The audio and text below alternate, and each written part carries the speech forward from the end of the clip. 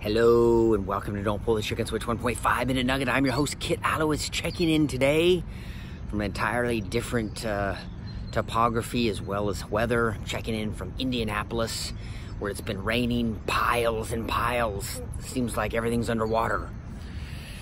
And the humidity is 20 times higher than it is in Utah, but it feels good. But I check in today and I'd like to give you a deep 1.5 minute nugget. As you know, if you follow me, I'm getting close to taking a hiatus from my nuggets after doing 500 consecutive ones.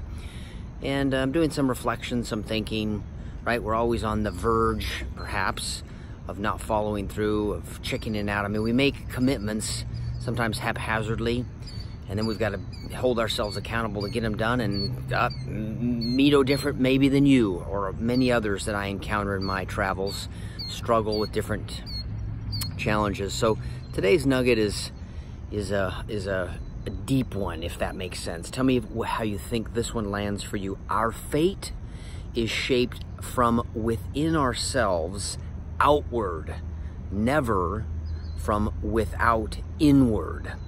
And that's a quote I came across actually yesterday as well. So if you really think about that one, and it took me a while to chew on that, in terms of our contribution to ourselves, to humanity, to life, to others, how we occur to others, how we show up, begins from ourselves outward and not from without inward. Meaning that we've really got to be aware of how we occur to others.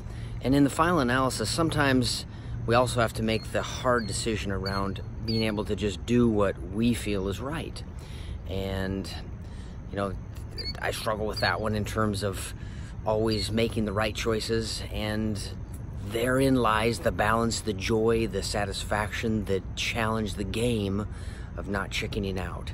So consider that as you look inward, right, and then work, it probably gets the best results. So chew on that deep one. I'm still thinking about it myself in terms of making complete sense. Have a great day. See you next time.